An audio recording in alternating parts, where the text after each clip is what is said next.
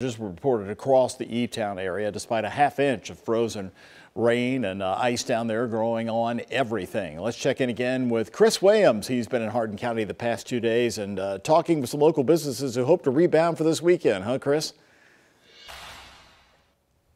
And Doug, the main roads, they're just fine. The side roads like this one will have you walking like a penguin or sliding like Fred Astaire. It's easy to overlook the silver lining when everything is as gray as it is. A family on Mulberry Street did not overlook the silver lining today.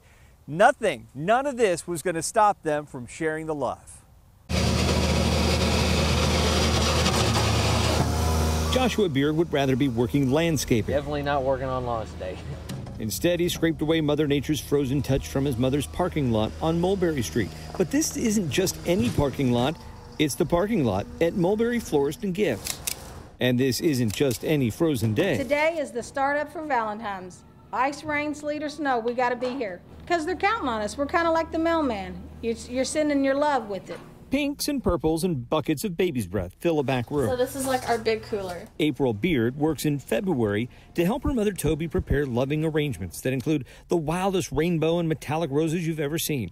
Toby's husband Robert is busy too. Someone's got to brave the roads to spread the love.